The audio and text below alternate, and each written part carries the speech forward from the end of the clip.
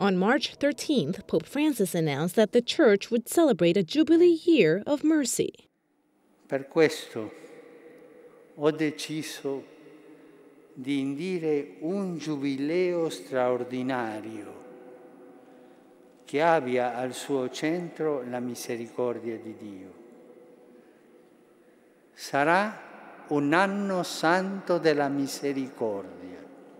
Weeks later, he made it official in St. Peter's Basilica by reading the bull of Misericordiae Vultus, which translates to the face of mercy.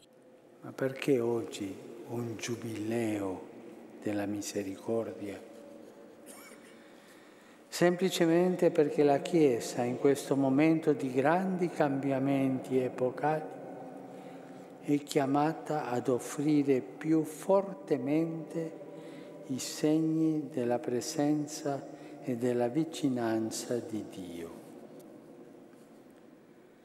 Questo non è il tempo per la distrazione. The Jubilee will begin on December 8th and will end on November 20th, 2016. Roughly 10 million pilgrims are expected to visit Rome during that time period.